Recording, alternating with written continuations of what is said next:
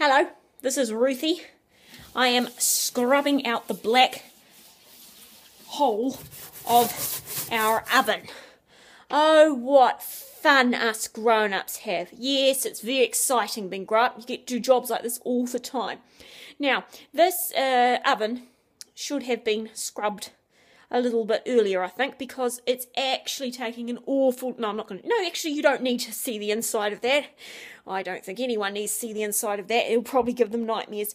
If I'd cleaned this a bit earlier, it'll be a lot less work. And you know something? If the oven had feelings, which fortunately it doesn't, it would probably be experiencing a lot of pain at the moment because I have to scratch and clean and scrub with a gritty thing and get all the dirt out. And this made me think of our hearts. When we don't keep our hearts pure and clean before God, eventually He's going to take a scrubbing brush. It's looking very munted, because He wants to scrub our hearts out. And it is going to be quite painful if we let the grime and grossness build up. So, what should we do to avoid a deep scrub on our heart?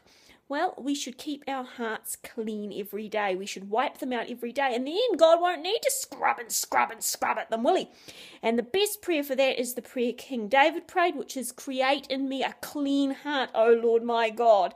So keep remembering to clean out your heart, or God will need to scrub it out. And that could be a very painful experience indeed. Love you.